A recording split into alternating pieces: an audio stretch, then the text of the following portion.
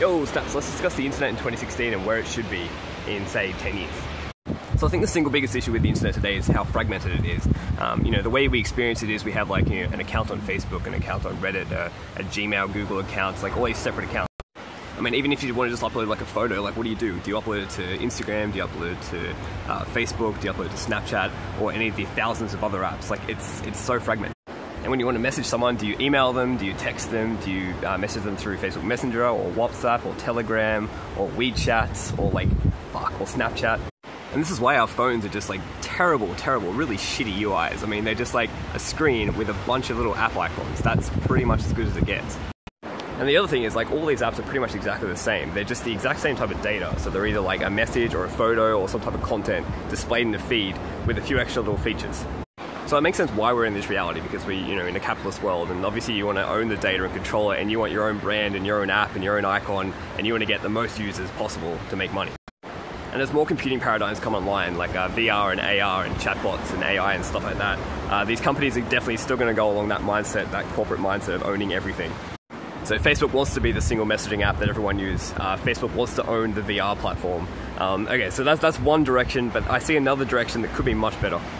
Ever since I first heard about the blockchain and Ethereum, my first thought was that the best way to use this is to kind of treat it as a back-end developer platform for other industries to plug into. So that if you want to launch a new social network or a new photo sharing app or like an escrow app or replace the insurance industry or recruiting industry, you create a smart contract and that's your focus. The thing is that same mentality is kind of already seeping through to the Ethereum world. So I just saw a new social networking startup called Akasha. So decentralized backend, but they've not focused on the backend, they're focused on the front end. What they should be doing is building the ultimate decentralized backend for any type of social network so that other people can come along and plug into that same backend and everyone shares this same decentralized uniform data. Or say you want to replace the insurance industry, cool, don't go start a startup on your own servers with your own brand and all that stuff, and don't go start an Ethereum contract that only you use. Make one that anyone can use.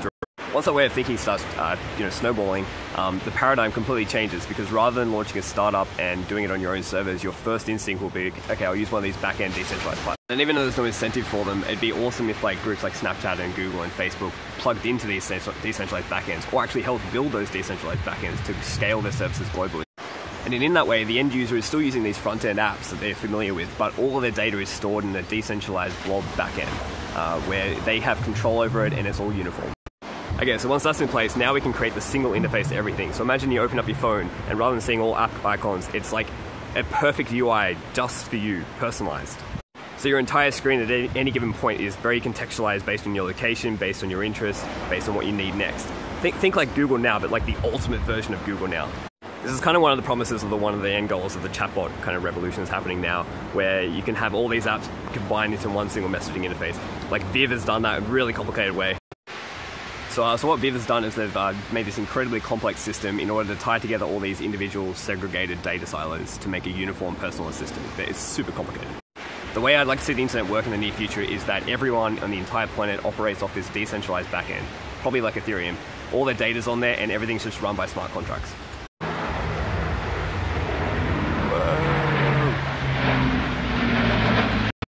So you have that layer and everything runs on top of that, and everyone's building these like back-end developer platforms for everyone to plug into. And then the thing I want to see on top of that is a whole bunch of AI agents and chatbots. And then on top of that, you have your personal AI assistant that knows you better than you know yourself and anyone knows you. And then you have you. And so your personal assistant is the interface to that whole backend. The entire stack literally becomes like a global brain, because every single AI agent that runs on that system can talk to each other, because the data is uniform. You can just like plug and play everywhere. So now imagine it's the early 2020s and we're all wearing augmented reality displays that look like normal glasses, like Ray-Bans, but it's a data overlay in the entire world. And we might have wearables and all sorts of crazy stuff.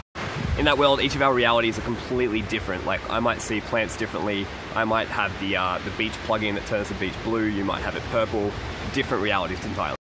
We're all constantly recording video and audio and uploading it to this decentralized backend, and it's being processed through machine learning. And from that data, our personal AI is constantly monitoring. Your personal AI will want to know what you want before you actually know you need it. So it's ready and ready to go directly when you need it. Or you can just request information or data from that AI. And what that AI is actually doing is it just puts out a pulse into this decentralized backend, talking to all the other AI agents out there, the billions and billions that sit on top of that data stack, that decentralized data. So every data request, everything from like, say, show me photos of what my friends did in the weekend, to like, I need to book a holiday, or I need a dentist appointment, like everything completely decentralized, run by your AI. And what this means is that pre-merge, pre-singularity, like we don't need implants, we don't need our neurons wrapped at this point, but we can actually build a global AI, the global hive mind AI. Because your personal AI that's plugged into whatever device you're using at the time is almost like a neuron that sends out a little pulse throughout the entire decentralized backend, which hits a bunch of other AIs and it passes that through. If we can get everyone across that system, that is how Ethereum becomes the AI. You can almost think of Ethereum as the evolution of consciousness of the internet. We built the system, we built the body. Ethereum is the consciousness.